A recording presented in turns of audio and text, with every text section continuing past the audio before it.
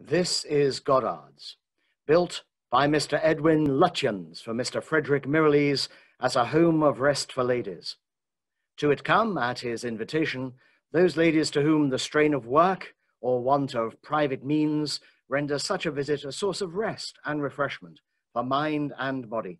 Ladies of small means, nurses from the hospitals, exhausted by care for others. Beautiful, isn't it? Welcome to Goddards. You know, I have to pinch myself sometimes. Can't really believe I'm here. A home of rest for ladies, courtesy of the Mirrlees family. My name's Lily Ingle, and as you can see, I'm a nurse. You can usually find me at the London Hospital in Whitechapel. I'm going back today. It puts a tear in my eye.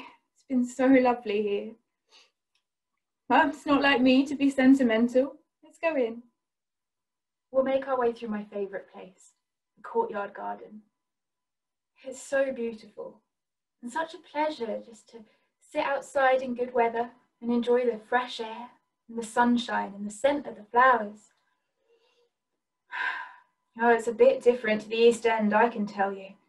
When you've been working 13-hour shifts at the hospital, sweeping and mopping all the ward floors, bringing in scuttles of coal, boiling and scrubbing all the medical equipment and more, well, it feels quite heavenly to rest a while. It's just as beautiful inside as well. This is the common room. Can't believe I'm able to be in a place like this.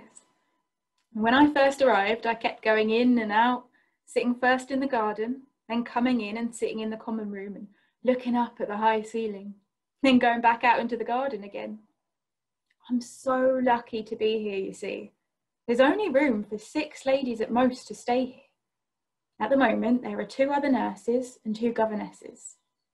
There's an attic room upstairs too, where we can go in wet weather. We have a good time together, talking and reading, and there can be music and games as well. There's another place to play games too, which is perhaps even more exciting. This is the Skittle Alley, where I've learned that I have a good eye and a good aim. The man who built it came here too. Mr. Lutyens, he said his name was. He played a game of skittles with us. It was all very jolly. He said he loved to use the things that he had made. Now, I was puzzled at the fact that there's no door in the outside wall of the Skittle Alley. So I asked him, why not? Did he forget? He laughed and said that it's so that in the winter time, the villagers can come in and play a game of skittles and enjoy a pipe and a glass of beer. This really is a very special place. So as I take my leave, I just wanted to show you this. It's a stone above the main doorway, MCM.